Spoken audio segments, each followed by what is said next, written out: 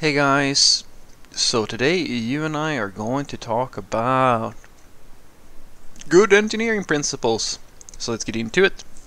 So the question in question was, Frederick, as a software engineer, does the work become more enjoyable when you follow all the best engineering practices and build the software the way it should be? Nope, it does not. Well, it really depends on your perspective. So the problem is that saying that the way it should be, guys, I have to kind of break it to you. The way software should be built is so that it does the thing that the user or whoever is going to consume the value of the thing that you're making, that's working. If you go back, say 50 years, there was a way you should make a lot of stuff, and it's changed since then for a lot of reasons. And today there's a new way things should be done, because things are always moving, things are always evolving. So and this is something that software developers, if you want to really get this thing down and become a real software senior or like a real master of coding, you really have to understand that, guys, that there will always be another tool. There will always be a better way of doing things. And the thing that you are making right now, even if you have dotted all your I's and crossed all the T's and done the most perfect thing that you can possibly imagine, it is already waiting to become obsolete in favor of something else. The only thing that stands the test of time in software engineering is that things change. That's the only constant, is probably a better way of formulating it. And so for me, sure, I know for a fact that it's actually very dangerous, because a lot of software developers have this mental itch, I like to call it, or like the green goblin or trolls in their head that will punish them if they don't make things in a way that they are convinced that things has to be done.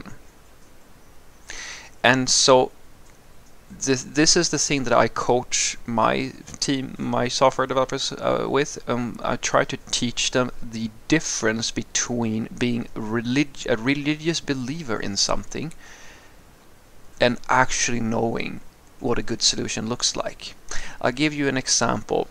The other day I was talking to my team about, we were running a system that as part of our release process, we have a QA environment where we do most of our internal testing before we do a release into production.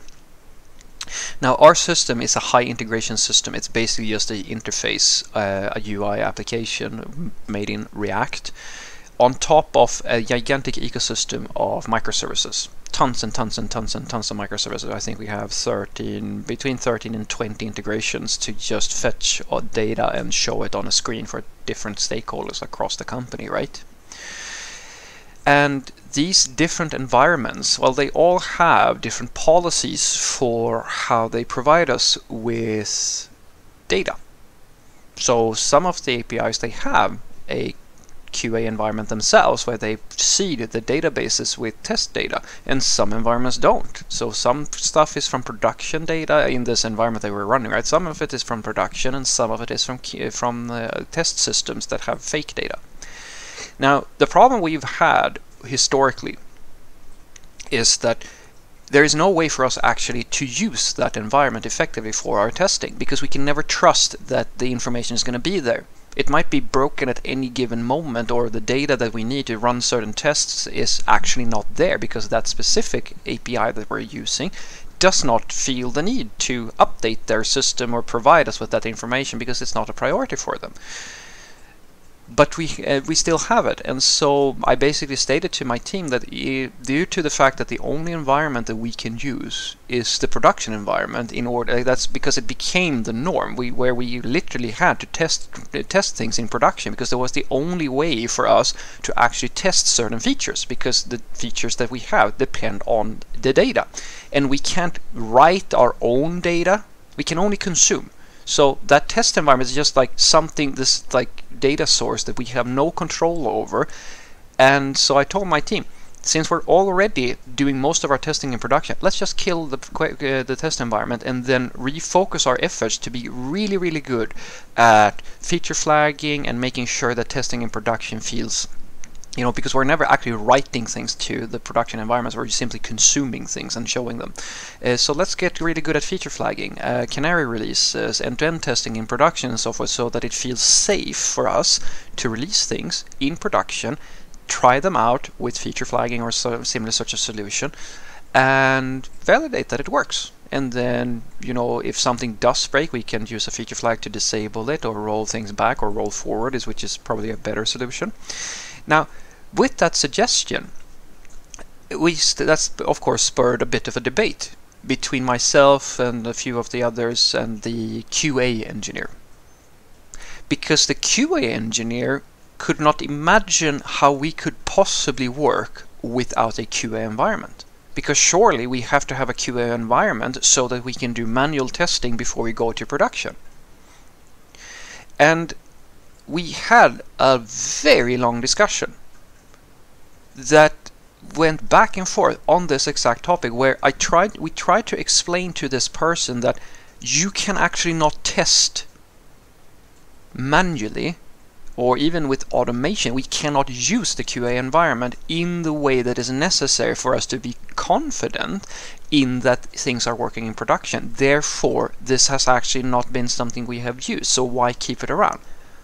And it was like talking to a parrot, but we need a QA environment because, you know, you have to be able to validate things before you release them into production. And I go, no, you don't.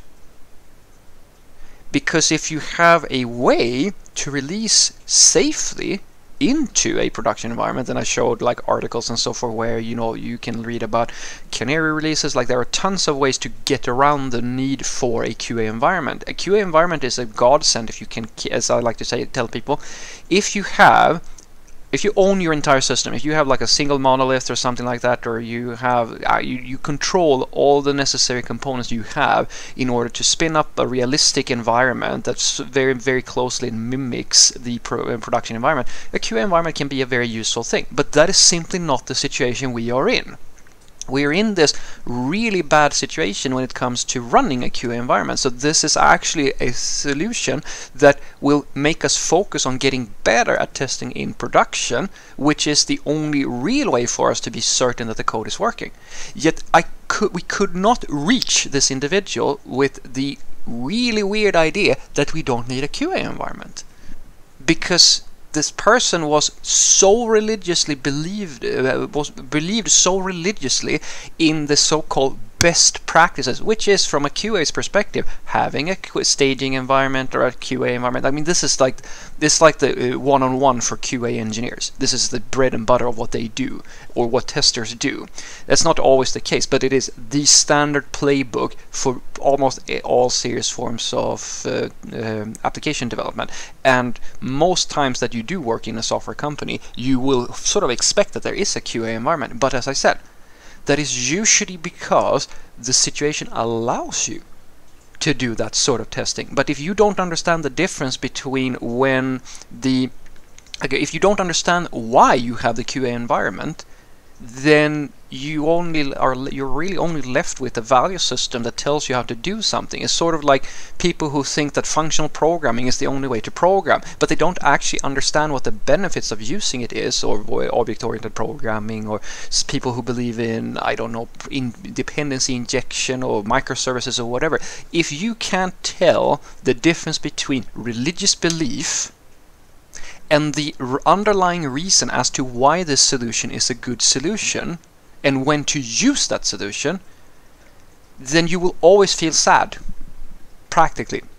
Because you are literally, it's sort of like going around and being upset that the world isn't a better place than it is, and so forth and so forth. You're never ever going to be able to satisfy all those mental gremlins. So the thing that actually has to change, sometimes it is definitely the code that needs to change. But if you don't watch yourself, you're going to spend so much time becoming frustrated and angry. This happens to a lot of the philosopher programmers.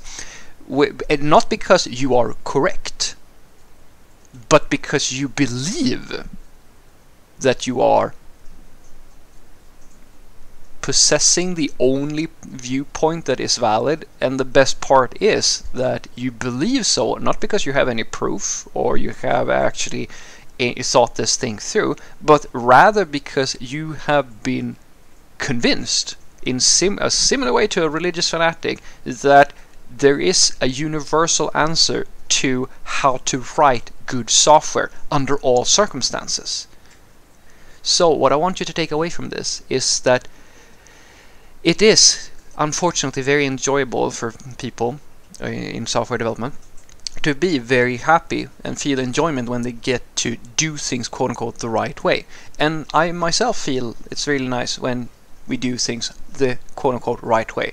The problem is that a lot of people have different opinions on what the right way is, and you find that a lot of people get really frustrated very quickly when there's a difference in opinion on what the right way is.